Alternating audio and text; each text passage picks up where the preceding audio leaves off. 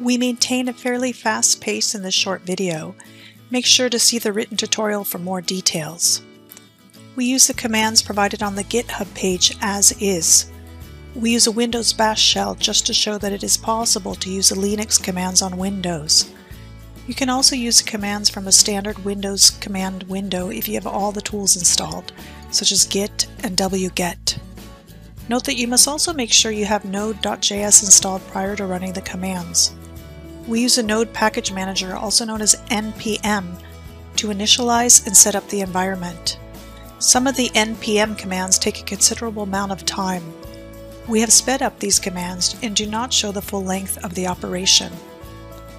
So what's important to understand about this example is that the single-page application's assets are loaded from the local Node.js server running in the command window. The single-page application connects to the backend server using WebSockets as soon as it is loaded into the browser. In this example, the backend is running on the domain simplemq.com. The Vue.js powered single-page application piggybacks on an existing example infrastructure for the SMQ protocol. The example shows how to control LEDs or light bulbs in a device by using a browser user interface. We also download, compile, and run the SMQ LED C client code just to show how a new device pops up in the Vue.js powered single-page application. The original LED web application is powered by a JavaScript application that is using the jQuery JavaScript library. As you can see, the Vue.js powered application and the jQuery powered application are synchronized. Let's stop the Node.js server and let's use npm to build a release.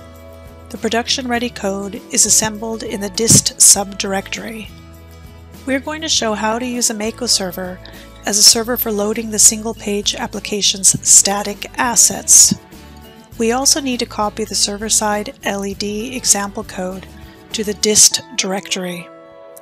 We can start the Mako server and instruct the server to use the dist directory as a www directory.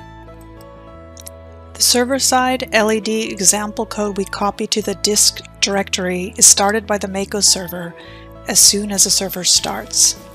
We can now instruct the SMQ LED C client to connect to the local server instead of connecting to simplemq.com.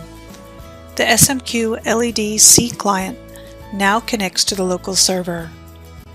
We can also load the Vue.js powered LED example into the browser from the local Mako server. We also copied the original jQuery powered single page application when we copied the server-side code to the dist directory. We can use the second browser window and navigate to this app. You can now see that everything is controlled from the local Mako server.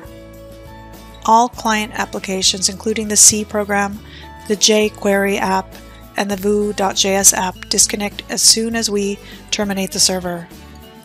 That concludes a short video tutorial on how to use the Vue.js app in developer mode and release mode.